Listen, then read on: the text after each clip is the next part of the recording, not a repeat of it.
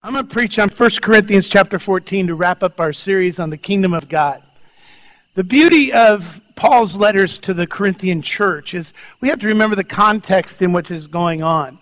The Corinthian church is wonderful. They're a loving, beautiful, gifting church. So if you have your Bibles, go to 1 Corinthians chapter 14. We're going to sit there. And it's wonderful to see churches where people are hungry for the Holy Spirit, hungry for God to do something miraculous, hungry to see something unusual instead of our mundane, everyday lives.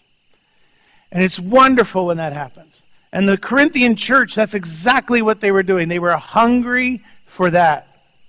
And it was God blessing them. But it was getting a little crazy. It was getting a little crazy. And so they're looking for direction. And Paul's trying to help them out. Paul's trying to teach them basically how to have church.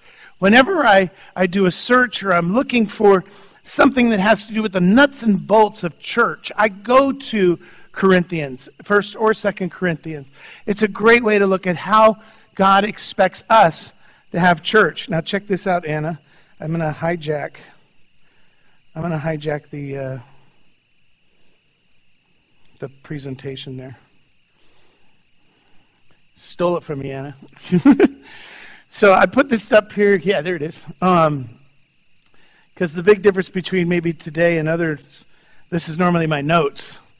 Unfortunately, God only gave me these notes, which he wrote down, by the way. If you'd like to see all of God's notes, he put them in a book, and you can have them for home use as well. So let me read out of 1 Corinthians, and we're going to take it apart. I'm not going to read the whole thing, but let me read a little portion, and then we'll talk about it a little bit and see how God does. Okay? 1 Corinthians chapter 14, I'm going to be speaking out of the New King James Version. And some of your Bibles might say order in church or tongues in church. This one says prophecy and tongues. So beginning in, it's 1 Corinthians chapter 14, beginning in verse 1. Pursue love and desire spiritual gifts, but especially that you may prophesy. For he who speaks in a tongue does not speak to men, but to God. For no one understands him. However, in the Spirit he speaks mysteries. But he who prophesies speaks edification and exhortation and comfort to men. He who speaks in a tongue edifies himself, but he who prophesies edifies the church. I wish you all spoke with tongues, but even more that you prophesy. For he who prophesies is greater than he who speaks in tongues, unless indeed he interprets that the church may receive edification. O Father, speak to your servant today. Speak to all of us today through your word. Let it sink in our heart. Help us not to quench the Spirit, but to look to your direction on what our gathering on Sundays or other times should look like. Speak to us, O Lord, in Jesus' name. Amen. So the reason this lays so heavy on me in our finishing up the kingdom of God is these past 12 weeks, it's been a little bit longer, but we had 4th of July in there, Father's Day in there, we had a few interruptions. But I'm really trying to build a foundation. This is not the building, this is a foundation. What is church supposed to look like? Why did God put an Assemblies of God church in Pine Grove? Especially when up country there are 47 different churches up there, and there's 70 churches to our down country, right? There's all these churches everywhere. Why put this big old building in the middle of Pine Grove? And I pray that, and I prayed that when I first came here over 6 years ago. And I've had this conversation with many of you, but I just feel like, what is our distinctive? What makes us different? Why is there a need? Why is there a need? Why do we have Safeway, Save Mart? Why do we have, Payless? Why do we have all these different grocery stores? Why do we have all these different places?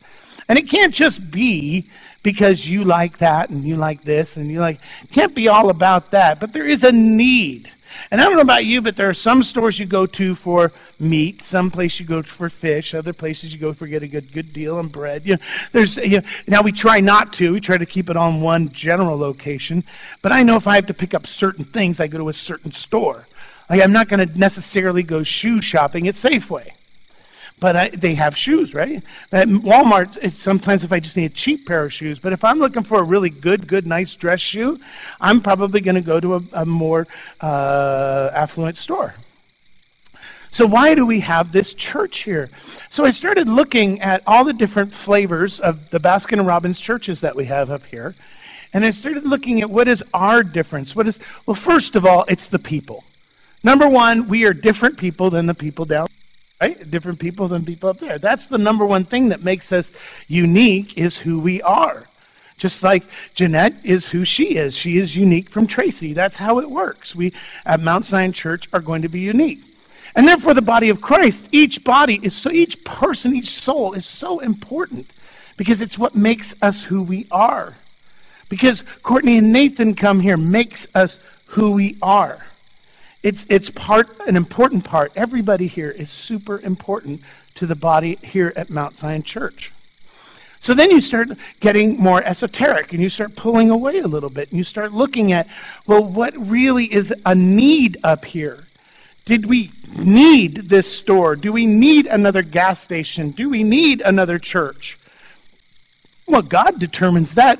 Let me tell you something. If any of you have been through a building program or a church plant, the only way it survives is God. Church plants and church building programs, humans don't survive them, but God does. They're tough. They're tough on everybody. And I'm sure, Lionel, you've been part of construction in churches, and it's always never enough money, not people who have no clue of what they're doing. You know, I'm sure you show up to an electrical job. It must be great when they say, here, let Susie help you with that. And you're like, oh, please, no. She's going to get electrocuted for sure, and I don't want to have to worry. Right? You've got all that consideration when you build a church. That's why it's tough. So that's why I know God built this church. That's why God put this here. So why? Why put an Assemblies of God church over here? Pastor Robinson asked probably the same question. He was one of the pastors in our history. He was only here a little over a year. And I talked to him when Debbie and I first got here. Wonderful couple. Well, I don't know how many remember Pastor Robinson? Oh, cool dude, huh? He's in Concord? Yeah, he came up here, though, about the first year we were here. He had heard about a church for sale, which happened to be the one over here. And he knocked on the door and said, is this still a church? And I said, I hope so, because I just got hired as a senior pastor. And he goes, well, is it Bill Robinson? What? Oh, he married you guys? Is it Bill? Is that his first name? Bill. Bill and Mary? Or Bill married you. What's his wife's name? Bill and Mary Robinson married those guys. Okay. So it was just very sweet. I said, well, would you like to go down to the sanctuary? He goes, absolutely. And we walked in, and Debbie and I knelt right here. And Bill and his wife laid hands on us and prayed. And it was a beautiful experience. Actually, after that, we grabbed some Los Minos and had lunch up at our house, and just enjoyed they're wonderful people. And I asked him the same question about why is this church here? And he goes, that's why I felt called to this church, because I believe God wanted a Pentecostal, charismatic, distinctive up here in Pine Grove. And that's why I felt, but at the same time, just as these Corinthians needed guidelines and needed help with it, he believed the same thing, and that the Assemblies of God was a great organization to help us be a Pentecostal, charismatic church. And so Pastor Robinson felt the number one thing to do was to bring Mount Zion Church into the Assemblies of God. And that's really what he felt called to do, and after we did that, he moved on. And I believe that same thing. That this foundation of this church was built on the power and the distinctive of the Holy Spirit and the move of God in the supernatural. I believe that. But I also know I don't want a crazy, wacko, weirdo church. So we have to find that balance, and we have to figure it out, whether it's going to be this crazy, wacko pastor and everybody else is normal. That's a good balance. But that's what I'm talking about. We got to have a foundation built on it. That's why prophecy was so important to go through, because Paul speaks so highly, even in the beginning of this, especially that you may prophesy. He really wants us to love each other with every tool God has. And I believe that. And then he goes on, he goes, so he wants us to desire these spiritual gifts. He wants us to desire that. He says, build it up. If you don't desire it, ask God to bring a hunger to you for it. And the reason is, for he who speaks in a tongue doesn't speak to men, but to God, and no one understands him. However, in the Spirit, he speaks mysteries. So when we speak in our prayer language or our heavenly language or speak in tongues, whether it's the gift of tongues or the baptism of the Holy Spirit, what's happening there is a language to God. And man does not understand it. But what we are talking about here is in church life, not in your private prayer time or in a small group of people who are already familiar with this, but we're talking about in church. So he's saying, look at, he who prophesies speaks edification and exhortation and comfort to men. So, like we talked about, verse 3 is very similar when we say prophecy is a gift to be able to love and bring love to others, and also encouragement and encourage the church. Then verse 4, he says, he who speaks in a tongue edifies himself. Well, there's just nothing wrong with that. Can I tell you, this is a good thing. To encourage yourself, to edify, to go to God and just, it's between you and God. That's what that verse is really saying, that this is for you. And you know, you should have this. You know, I don't know if any of you have ever had a good cry. But man, does that feel good. And I don't know why. It just does. It's not like I understand. Have you ever cried and you don't even know why you're crying? You know, I sometimes that, and it feels great. And that's a similar thing. Or you've just felt like you want to pray to God and you don't even know what. You don't know why, but you just have this hunger. You can't understand it. That's your spirit. So let your spirit cry out. Let your spirit speak. And don't worry about it. Let God, he understands it. It's not like God's going, what the heck are you talking about? You know, God knows exactly because the Spirit is prompting. So then he says this about, so that's about tongues, but then the second half of verse 4, he says, but he who prophesies edifies the church. So when you have prophecy, when you feel God has given you a word, then what that is doing, when you've given a revelation of his word or a revelation from his word, those things are for the church, and it encourages us and it edifies us, the church as a whole and the church individually, individual person. If God has something for us, it's not always going to be just from me, and we're going to show you that in a second. This is for each other. He says this, I wish you all spoke with tongues. So Paul is not denouncing tongues at all. He's saying, no, go ahead. You should speak in tongues, whether it's the gift of tongues in a public setting or as a baptism of the Holy Spirit in a prayer language in your private setting. He's never saying, don't do it.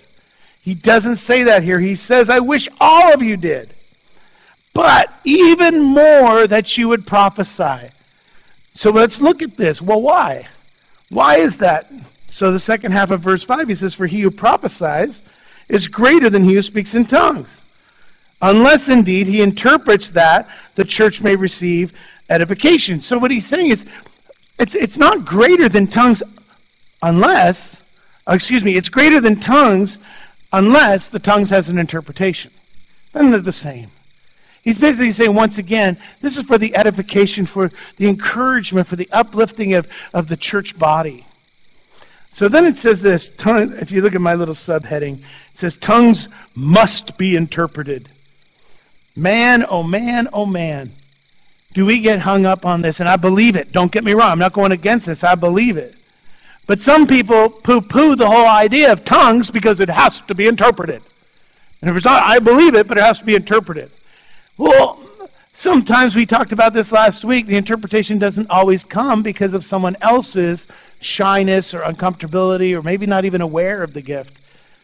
It says this, verse 6, but now, brethren, if I come to you speaking with tongues, what shall I profit unless I speak to you either by revelation, knowledge, or prophesying, or by teaching? So in other words, if I call John Heffley on the phone and I just begin going, what good is that? That phone call is a waste of time, right? Unless he's getting the interpretation on the other side, which I doubt very seriously. But we're just saying, Paul's saying, look, if I come to you, good morning this morning. Hi, my name is the Apostle Paul. I'm here to preach to you. You'd be all like, okay, I'm getting nothing out of this service. And that's what he's saying. What benefits does it happen? If I come to you with speaking in tongues, what shall profit you? Unless I speak either by revelation or knowledge or prophesying or by teaching. So he's saying, look, there's a lot of other ways to communicate that are much better than that. Even things without life whether a flute or a harp make a sound, when they make a sound, unless they make a distinction in sounds, how will you know what is piped or played? For the trumpet makes an uncertain sound. Who will prepare for battle? Now that's similar to like if John decides to play the guitar random like lead guitar players do, right? You just kind of diddle and then I decide to start playing some chords, and none of it makes sense. How are you guys supposed to know what to sing? How are you supposed to know how to join in? That's the example he's giving, and it's the same example when he says the trumpet. Now, people in the cavalry would have known then that you blow the trumpet as certain signals mean charge, certain signals mean retreat, certain signals mean this and that. And he's saying basically if the trumpet player decides to just babble through his playing, how are they supposed to know what to do? So he says, likewise, unless you utter a tongue by words easy to understand, how will it be known what is spoken? For you'll be speaking into the air. There are, it may be, so many kinds of languages to the world, and none of them is without significance. Big, important phrase right there. Therefore, if I don't know the meaning of the language, I shall be a foreigner to him who speaks, and he who speaks will be a foreigner to me. Even so, you, since you are zealous for the spiritual gifts, let it be for the edification of the church that you seek to excel. So what he's saying in this whole section is pretty simple. It'd be like if you walked into a room and only people who spoke Polish were there, and you decided to join in on the conversation, and they continued to speak Polish. You are not going to feel part of the group or be encouraged or understand what's happening. And vice versa. If you decide to start speaking English and none of them speak English, then therefore they're sitting there going, you're doing nothing. Nothing's happening. So the reason Paul is doing this is so critical because he's not squashing the gifts. Remember we talked last week, 1 Thessalonians, do not quench the Spirit. Paul does not want to quench the Spirit. So he's not saying don't do this. What he's trying to say is, this is how the church service should look like if you are zealous for receiving the gifts of God. And I don't know about you, I say it since the first day I've been here, I want everything God has for me. I want it all. I don't want just one gift, by the way. I want all of them. I want to go to God with my list of every gift. If he has the gift of healing, guess what? I want the gift of healing. If he tells me I've got the gift of tongues, I want the gift of tongues. I don't want to just settle for one little thing and then say, that's it, that's all I can do. You know, I don't want to be that person who only buys a motorcycle so he never has to help anyone move ever. Or that person who buys a pickup truck and now has to move everybody all the time. I want all of it. I want all the gifts. And I want this church to have all of it. Everything God has for us. So he says it this way in the second half of verse 12. If you look, it says, let it be for the edification of the church that you seek to excel. So this is a good thing, what we're doing. This helps us excel. Verse 13, he says, therefore, remember when we see the word therefore, we need to see what it's there for. Therefore, let him who speaks in a tongue pray that he may interpret. So many times I believed so long ago in my first beginning of my walk that if someone spoke in tongues, it had to come from someone else. And that's not what this verse says. Let him who speaks in tongue pray that he may interpret. If you feel God bringing on a prompting of a tongue, at the same time you should be praying, God, if this is you and you want me to edify the church, help me to interpret it and to speak it out to them. That's critical because sometimes, guess what? God might give you a word for you or for someone else or for the whole church. Gosh, how do we decide that? All you can do is test it. I remember I went to my pastor once. I remember this so clearly. I went to Phil Cotton, who was singing on the worship team, and I was a youth pastor at the time, and I was sitting in my seat next to my pastor, and I turned to him and I said, hey, I think I have a word. I have a word of the Lord. I was so excited, you know. Hey, Pastor, I think I have a word. And he goes, well, is it for you or for the church? And they what? I have a word. I have a word. He goes, was it for you or the church or is it for someone else? He goes, well, why don't you ask God? Oh, okay. I didn't think of that. my panic because I was so excited I had a word. And so I began to pray, and as I prayed, God, show me, is this for me, for someone else, or for the whole church? I opened up my eyes, and I looked right at Phil Cotton. I looked right at him, and I knew right away that was for Phil. And I turned to Pastor, and I said, it's not for the whole church, it's for Phil. And he goes, well, why don't you go tell Phil then? This is during worship. Oh, okay. And I just walked right over, and I gave this word to Phil. And it was very simple. It was very orderly. It wasn't crazy, kooky, shouting. He wasn't stopping the service. And that's how you have to kind of discern these things. Just ask. I know it sounds silly. How do I know if my word of the Lord, whether it's in tongues or whether it's a word of knowledge or God has given you some insight, how do I know it's not for me, someone else, or the church? You can ask God. And he will usually confirm it. He was using my pastor at that time to confirm it for me. If it was out of order and not from God, or maybe the timing, pastor could have turned to me and said, why don't you talk to Phil after service? Or why don't you continue praying about that? Or during his message, he might have said, Pastor Eric, why don't you come up and give that word to the church? It's a great way to test it. If you feel you have a word, one of the bummers of leading worship and being a senior pastor is I don't have the luxury to be able to sit here and if you guys during worship have something to come to me. So let me just offer you this. You can go to my wife. You can go to write a note, slip it up here, write a note, give it to my wife. Whatever you do, don't let it just disappear if you really feel God has a word for you.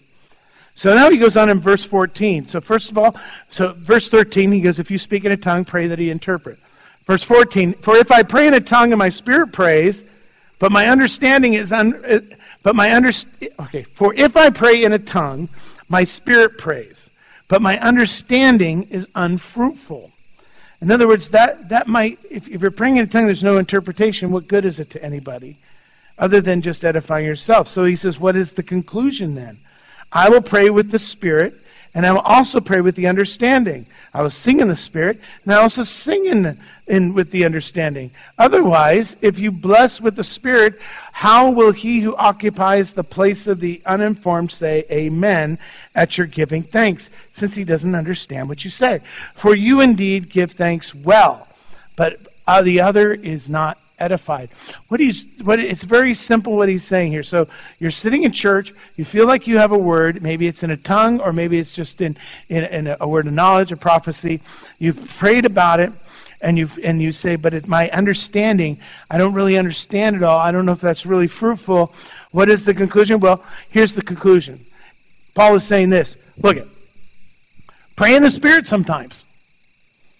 And other times, pray with your understanding. Sometimes you should sing in the Spirit, and sometimes you should sing with understanding. In other words, don't limit this thing. It's not black and white. It's not one thing or the other. It's both together. He's saying, do it all. Do it all. Don't sweat it. Give it a shot. Well, what does it mean to sing in the Spirit? I've heard people sing in English and in tongues I didn't understand. It's still one of the most beautiful sounds I've ever heard. I remember I went to a big conference down in Modesto at Calvary Temple. Well, it's called the House now. It used to be Calvary Temple. And at one point, the worship leader just said, why don't you go ahead and worship the Lord in your spirit? And I didn't understand. I didn't hear anybody really. I didn't hear like one person stand out speaking in tongues, but I knew something was going on. I know some people were praying in the Spirit, other people were praying in English and understanding it, but it was all meshed together, and it was all I can describe, the most beautiful sounding rain I've ever heard in my life. It was beautiful. And we'll get to why that is later on in the chapter. So he's saying this, otherwise, if you bless with the Spirit, how will he who occupies the place uninformed say amen? So in other words, if Wade is out here speaking in tongues and going crazy over here, how can we agree with him? Let's say he doesn't understand what he's saying and there's no interpretation. We can't agree with him because we have no idea what he's talking about. Remember last week we talked about how you're not always going, that the gift of prophecy is within us in today's church is fallible, right? Because we are fallible. We can make mistakes. We can misinterpret what God's telling us. We can misspeak. We can miss the context. We can miss a lot of things. So it never supersedes the Word of God. It never supersedes what the apostles said, what the apostles prophesied, what they wrote down. Our prophecy never overrides Scripture. We test it with Scripture. But at the same time, if Wade's out here in left field going bananas and there's no, and it perfectly could be God and you're just enjoying the presence of God and it's off the hook and it's wonderful. But if there's no interpretation, how can we agree with him? We can't say amen to gibberish. We want to agree together. Remember what it says in Matthew? Remember it tells us wherever two or more are gathered, but it also says gathered in agreement. There amongst them I will be. That word together can also mean agreement. We need to be in agreement of who we are going to. We need to be, the Bible also says, do not forsake the gathering of the like-minded.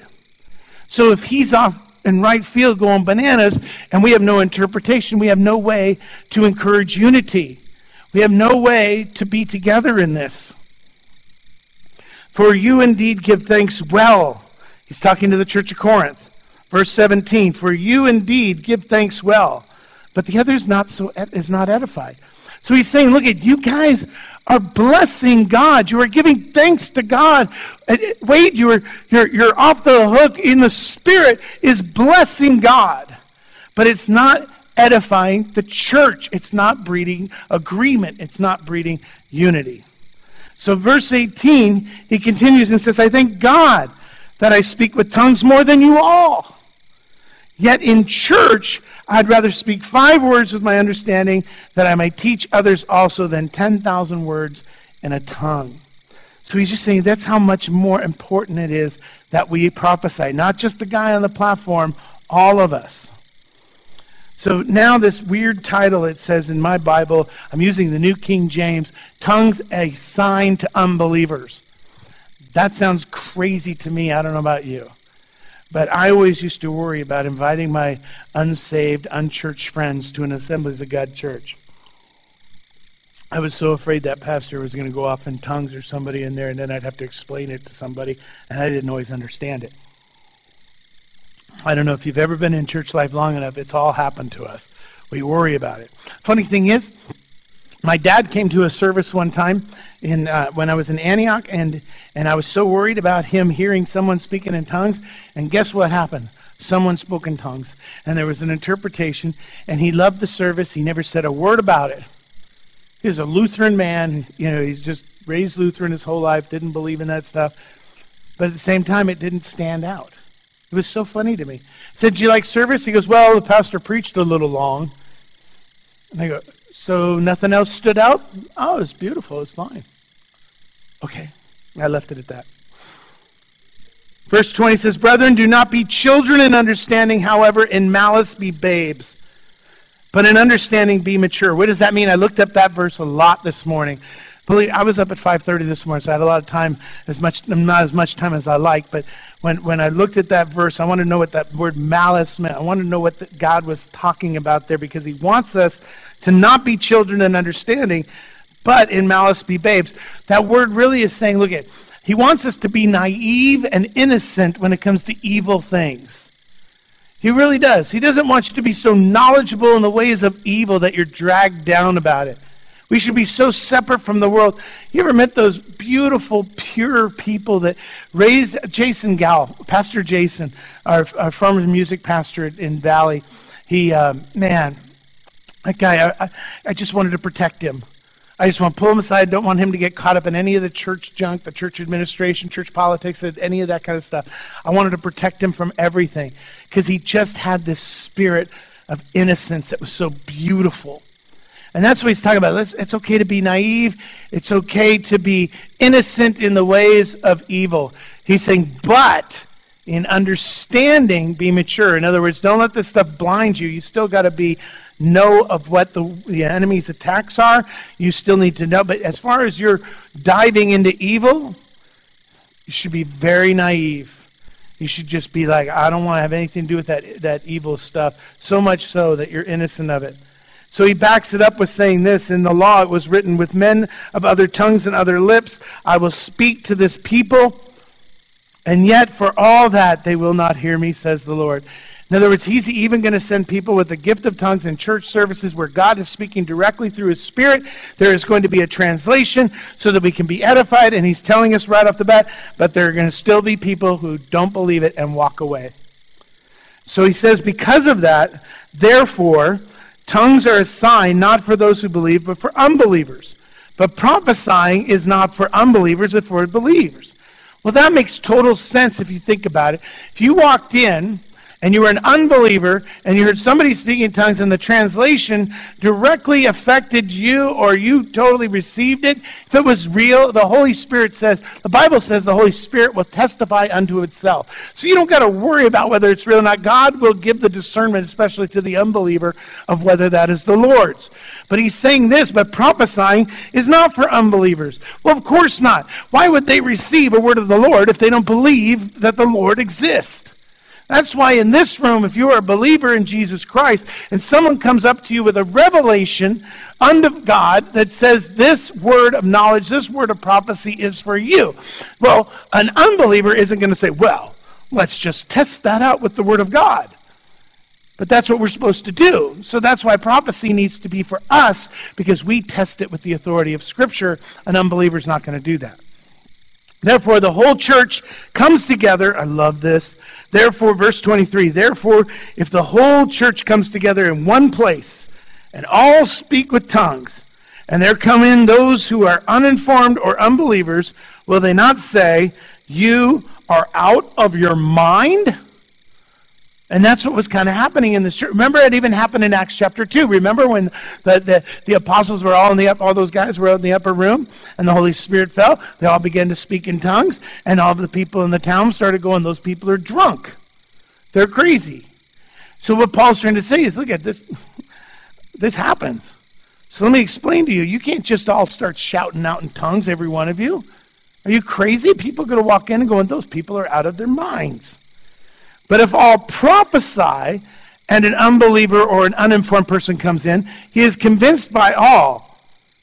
He is convinced by all. Meaning, if God is speaking to all of us as a collective, he is speaking through prophecy, words of knowledge, that will testify to the unbeliever that this must be God. So see how the group dynamic can work both ways. Tongues for unbelievers, but if we're all in agreement under prophecy, it blesses everybody. Okay? And thus it says this, verse 25, the secrets of his heart are revealed, meaning God, and he's so falling down on his, not meaning God, secrets of his heart are revealed, so people who are worshiping God, praising God, prophesying in God's name, our secrets of his heart are revealed, and so falling down on his face, he will worship God and report that God is truly among you. Meaning secrets of God. So what does that mean? So I get a word of the Lord. I'm prophesying, and Jeanette, you've never heard of God. You don't care about God. You don't believe in God. But let's say all of a sudden, God gives me a word and says, you know what? Let's say we've never met. Let's say we've never met, and God gives me a word for you. And let's say that word was I know your husband has been going through difficult times, and you've had to spend time apart and stuff, but God is going to continue to move in your relationship. Keep seeking him. Let's say that. Okay? Which could be very true, right? But if somebody who's a stranger who didn't know you, didn't know about your situation, you'd be like, how the heck did that person know that, right? You'd be freaking out. And basically she would go, maybe God is real. Maybe God is real, because how did that guy know that? Unless he's, Kreskin or something. Okay, that's dating myself right there. The great Karnak. That's as close as I get. Like, dating myself again. Let's see, Doug Henning, David Copperfield. I don't know. Where do you go with that? So he's telling us if you worship God and report that God is truly among you. So then he goes into this subheading, the order in the church meetings. That's what we're in right now. We are in our church meeting. How then is it, brethren, when you came together, each of you had a psalm, had a teaching, has a tongue, has a revelation, has an interpretation? Let all things be done for edification. If anyone speaks in a tongue, let there be 2 or at the most 3 each in a turn, and let one interpret it. But if there is no interpreter, let him keep silent in church and let him speak to himself and to God. Let 2 or 3 prophets speak, and let the others judge. But if anything is revealed to another who sits by, let the first keep silent. For you can all prophesy one by one, that all may learn and all may be encouraged. And the spirits of the prophet are subject to the prophets. For God is not the author of confusion, but of peace, as in all the churches of all the saints. So in other words, the Corinthian church was spending its time meeting with everybody shouting out their gift. Everybody had a word. Everybody had in fact, they were positioning themselves. If you do a little exploration in this, they were beginning to position themselves. It'd be like Jeanette going up against Wade, right? Jeanette would be like, God gave me a word that the carpet needs to be brown. And then Wade's over here, last night God gave me a dream. And that dream was the carpet need to be blue. And then Tracy's back here going, and Jerry translate, the carpet needs to be tan. Okay, so they're vying for spiritual position. They're going back and forth, and that's what's happening. The Corinthian church, everybody walks in with their gift. Everybody's shouting it out. Everybody's going crazy. And he's saying, look at it. If anyone speaks in a tongue, let it be 2 or 3 at the most. He's like, don't spend your whole service sitting there trying to interpret everybody's tongue and trying to figure it all out. It should be 2 or 3 at the most. And then he says, but if there's no interpreter, listen, just you can be quiet. That's a nice way I think he's putting it. If there's no interpreter, just be quiet. So if the first person speaks, there's no interpretation, there's probably either it wasn't from God or the interpreter was quiet, but in any ways, if we just keep on trying. Like if Richard's back there going, and there's no interpretation, so then Lana goes, well, maybe there'll be interpretation with me. And then all of a sudden Ken goes, no interpretation for them. God will provide the interpretation for me. That's what's kind of going on. And Paul's going, no, it doesn't work that way. Okay, he's saying, you just be silent, for you can all prophesy one by one. But then what he's saying too is if I'm talking, so I'd be the first prophet in a service, but then all of a sudden someone else gets a word of the Lord, it says that I should be silent while that word is spoken. So Ken gets a word of prophecy, and he does it in order, and I should be then, if it is from God, I should remain silent while he speaks. And then we judge it afterwards and say, Ken, you must have had a bad burrito last night. No, we won't do that. But, that's kind of how the order works. In other words, if Ken begins to speak a word of prophecy and I get and this is what was going on in the church, in the Corinthian church, I'm getting insecure because I'm the pastor and he shouldn't have a better word from the Lord than I because I'm preaching today. And so what I do is, thank you, Ken, I know, thus saith, whatever, sit down, it'll be okay. And that's what happens with some insecure pastors, right? And he sits there and goes, because what if Ken had a rebuke for the pastor in the middle of church? I don't think that would happen, but let's say it happened, I could shut him down and say, that's not the Lord, right? And that's kind of what was happening in the church of Corinth. So he says, and he's saying, look at it, we know this is about God because God is not going to give you confusion. The person who gives you confusion is the enemy. So Paul's trying to bring order to this whole service. Now here's one of the fun parts. Let your women keep silent in the churches, for they are not permitted to speak, but they are to be submissive, as the law also says. And if they want to learn something, let them ask it from their own husbands at home. For it is shameful for a woman to speak in church. I guess they hadn't heard of the Me Too movement at that point. Man, I had to tackle that this morning. You know why? Because I didn't really understand it, and I didn't know what to tell you when we came to that. You want to know something? I thought about skipping over it for a minute. I was just going to preach on that, and then let's all jump. Then I was going to go, now let's all jump to verse 39. That's what I wanted to do. But then I did some research on this. Because, man, has this verse been messed up. First of all, God is so consistent, especially in the New Testament, of honoring women and breaking barriers down when it comes to women. whether it's women in church or women who are away from the church, whether it's Samaritan women, whether it's a prostitute offering gifts. I mean, my goodness, Jesus loved it. We had Deborah in the Bible as a pastor. There's so many more. They honor women. So what the heck is going on here? Women should be silent in church. How does that work? And some churches have said, well, that's why. See, you should never have a woman senior pastor or a woman deacon or a woman teaching anybody else. It's just crazy. That's not consistent with how Jesus or the apostles were taught in how to treat women. So where does this verse come from? Let your women keep silent in churches. What's wrong with that? That's just crazy talk. Well, now we got to remember, the Corinthian church, the context was, if you remember, the Corinthian church was seeking these spiritual gifts. They were looking for the Holy Spirit to move in a mighty and powerful way. And so the order was going a little kooky. And so in this open forum, what was basically happening is this, and it makes so much sense to me, because I don't know, guys, if your wife is like this, but when I'm speaking up here, my wife, I can tell sometimes, she'll give me a look. Sometimes, I'm so glad she's in children's church this morning, because she'll give me a look sometimes that goes, oh yeah, preach it, Pastor Hanson. I know you. Go ahead, preach that. I know you. You preach that and you can't even pick up your socks or get rid of the dirty dishes? Really? You can't put the seat back down and you're going to preach on that? Really? Honestly, I tell her all the time, why can't you remember to put the seat back up? That's just me. Okay. So, basically what was happening in the Corinthian church would be just like that.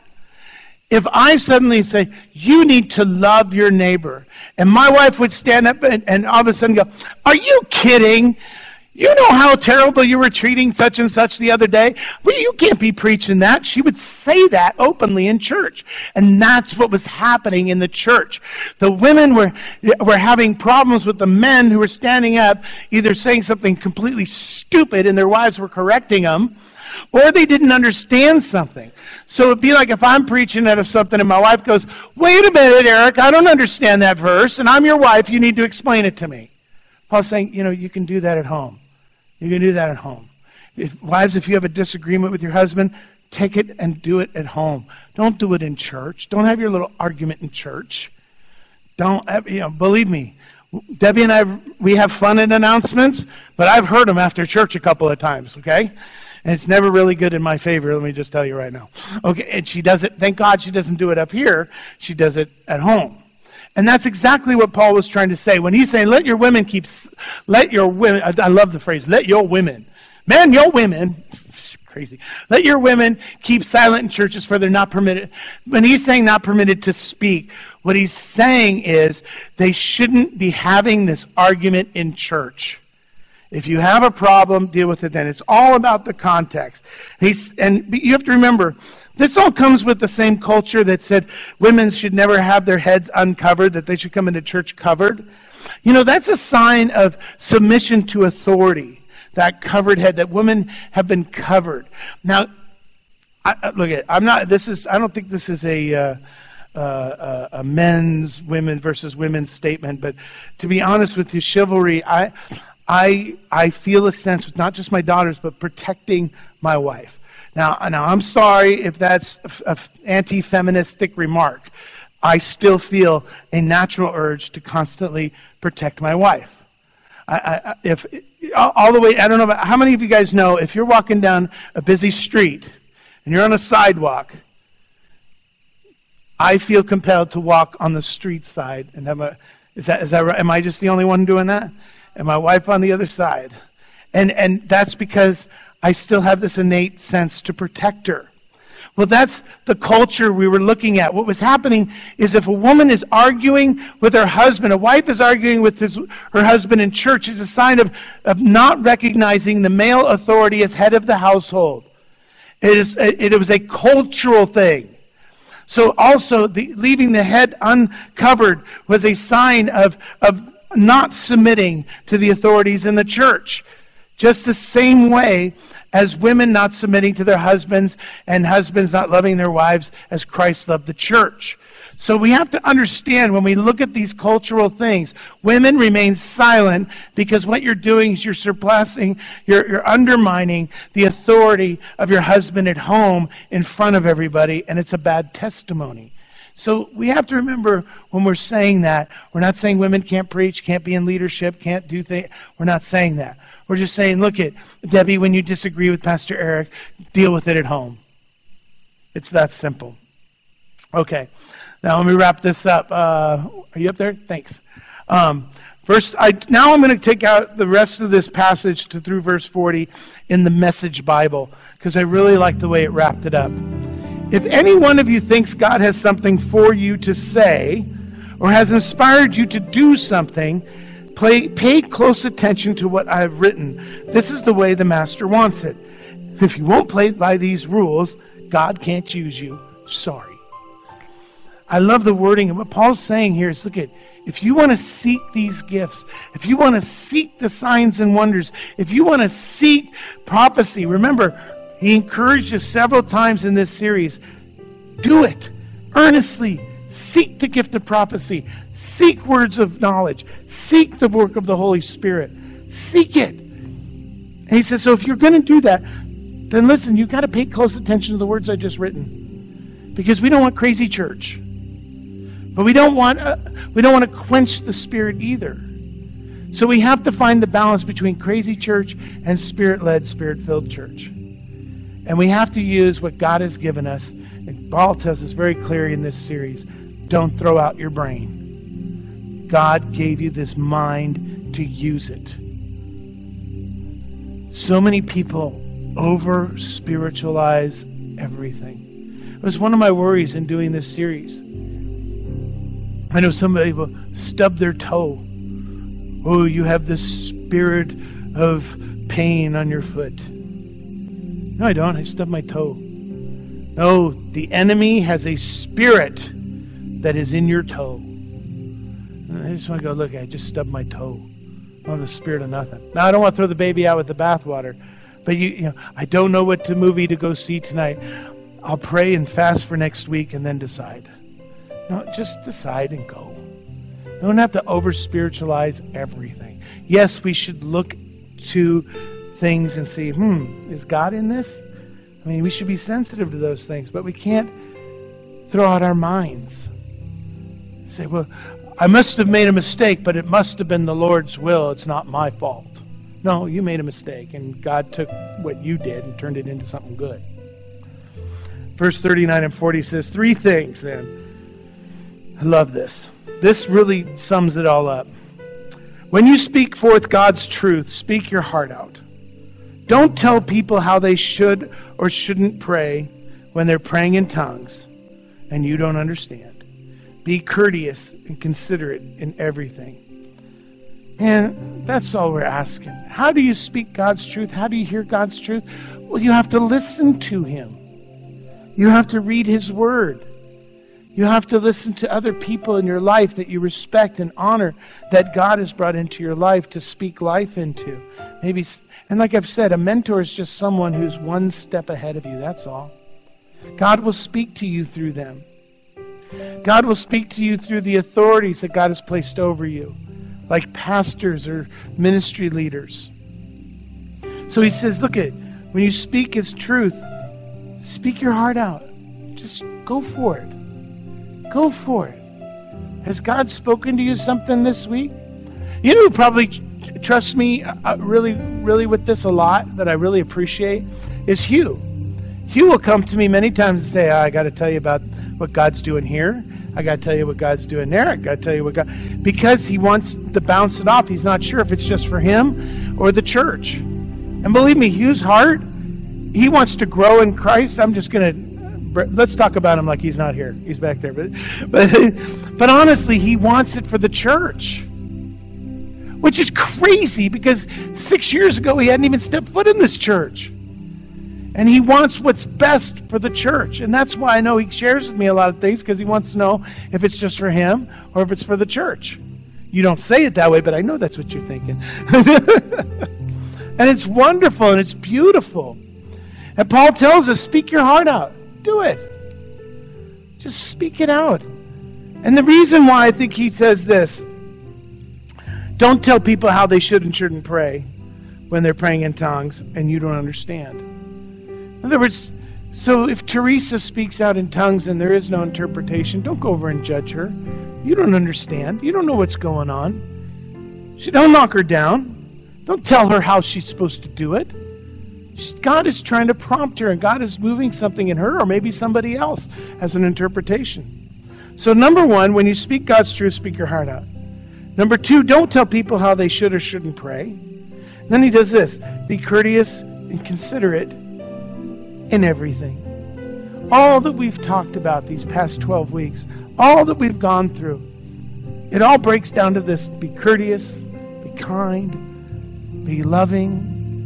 Use all of this foundation of God's word to love one another. Don't quench the Spirit.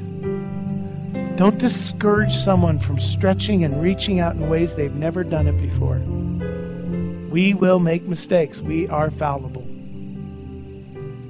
Don't poo-poo the whole thing. Come on, let's all stand to our feet this morning. And I believe for some of you, you really need to begin to stretch out. Maybe some of you don't want to pray that God gives you prophecy, because what if he wants to use you? And then it's going to be embarrassing if you blow it. Well, I like what he says here in verse 38 at the end. If you won't play by these rules, God can't use you. Sorry. There it is right there. It's right there. God can't use you. Sorry. That's such a bummer. Oh, look at that. I can put it right here. I didn't know I could do that. I like it like that. If you won't play, God can't use you. I like that. If you can't play by these rules, God can't use you.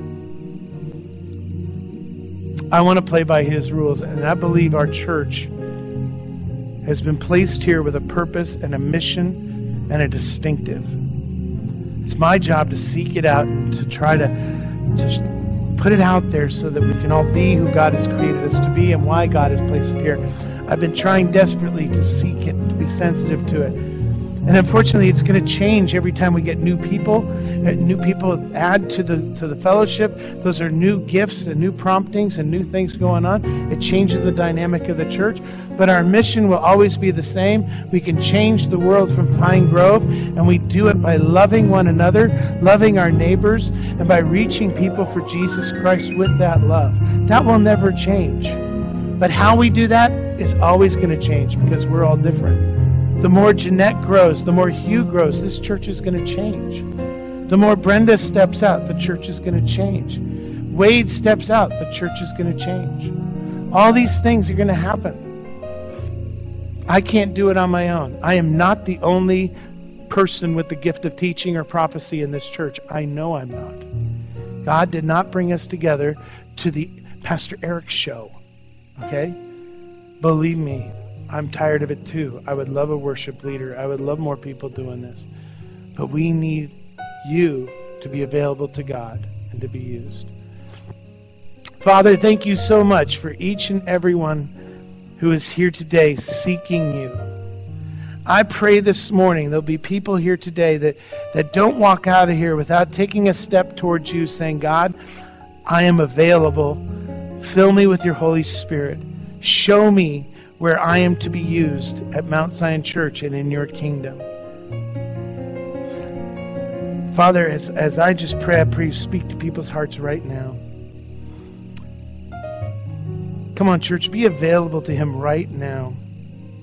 Say, God, I'm available. Right now, why don't you repeat that after me? Say, God, I'm available right now. For some of you, you're going to have to take a step of faith. You're going to have to physically match what's going on in your heart and in your mind. So this morning, I'm going to encourage you to take a step forward. I encourage you to seek God and say, Pastor, I want to do something out of the ordinary that I normally do instead of just turning around and getting out of this church so I can eat lunch. I want to take a step towards Jesus. I want to take a step towards God. I want to do something out of the ordinary so, God, you can do something out of the ordinary in me. Let me say that again. That is a good word, church. I pray you take a step out of the ordinary, out of your ordinary life. Take a step out and come down to this altar because you want God to do something out of the ordinary as well in you. So right now, wherever you're at, I want you to take a step towards this altar. I want you to come to this altar this morning and ask God to do something that he's never done before. Maybe for some of you, taking a step towards this altar for this is something out of the ordinary. But you want God to do something extraordinary in you. You want to be used for Mount Zion Church for God's glory. You want to be used here and used in your community, used in your family. Some of you need to be used by your family in ways you've never been used before with the power of the Holy Spirit. And you need to take a step down here and say, God, I am willing to take that step. God, will you use me in the extraordinary? God, will you move in me? Will you move through me? God, will you help me accept however that looks or sounds?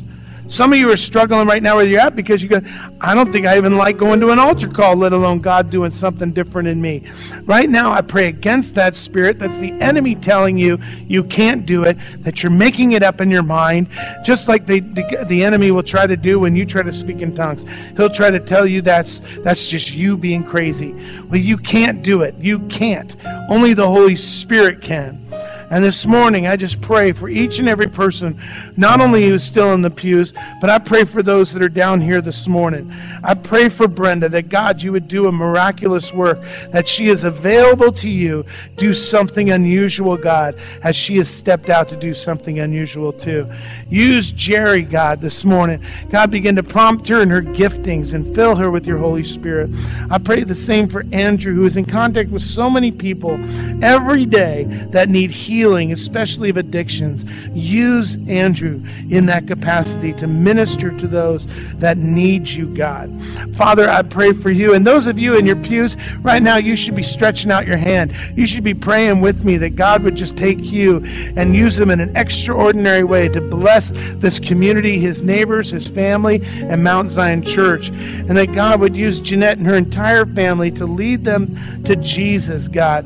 And that Jane and Ken, although they've been used by you, God, in so many ways, I know you're not done yet. Surprise them. Surprise them, Lord Jesus, in doing something they never thought you were going to do, or put them in a position they never thought they'd be in. God, that is my prayer for each and every person here at Mount Zion Church, that you would use each and every one of us, whether we like it or not, whether we're comfortable or not. Help us to be obedient to that voice. Oh God, I pray for your Holy Spirit to fall upon each and every person, whether they step down here or not. God, love them, meet them, encourage them. Oh God, I pray this. I pray this in your name, that you are going to continue to do the miraculous through Mount Zion Church, through your Holy Spirit, God, and that we would be available to be used by you. Oh God, let Mount Zion Church never quench your spirit. Let us glorify you. We ask you to empower each and every one of us with the power of your Holy Spirit. And the church said, amen, amen, amen, amen. Come on, let's encourage those up front this morning that God would use them. God can use you. Don't forget to grab an invite to the movie nights. Don't forget that we are still on our summer break. We do have adult Bible study on Wednesday that will be ending up this week. God bless you. Have a great, great, great, great week.